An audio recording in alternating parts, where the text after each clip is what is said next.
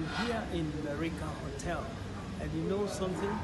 I'll be teaching on the strategy of making wealth. People are already waiting. It's half an hour before we start. There are people already in the hall waiting, and I can't wait to get there and deliver the message. Now, here is a key difference between success and failure. People in life get their musts, not their shoulds. Many people, they must pay their bills, they must pay their house rent, and they surely go all the way and they get their must.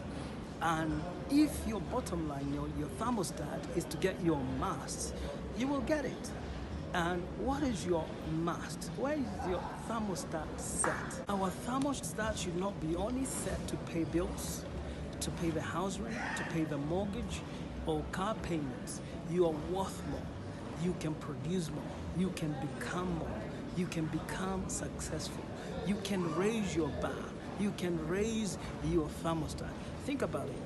A car which has speed governors, it can only go up to the level of the governor. So if the governor is up to 60 miles an hour, it can never go 70. It doesn't matter how fast the car starts, but it will stop at some point.